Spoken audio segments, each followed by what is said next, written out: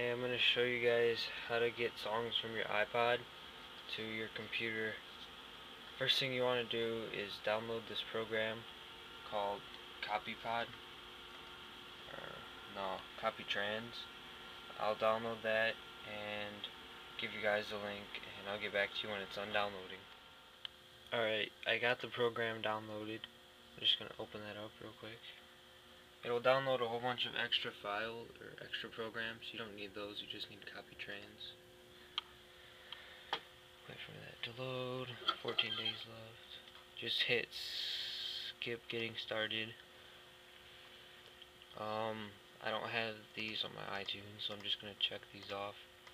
If you want to get all your music from your iPod, you could just hit that. Alright, so I checked off the songs that I want from my iPod onto my iTunes. Then you just, up there, it says back up to, I'm going to hit iTunes. And then something pops up. Click where you want them to download to. Mine's already set to my iTunes Music. And hit start backup. It'll start doing this. It'll copy files. Then after that it will import them to iTunes, and I'll get back to you when it's done.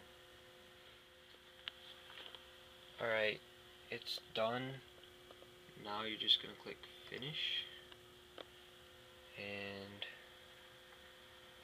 it should open up your iTunes, and the songs are there. You can do it with any amount of songs you want. Doesn't really matter. Sorry about the screen and the camera with all the black lines. I know it gets annoying, but at least you know how to get songs from your iPod now.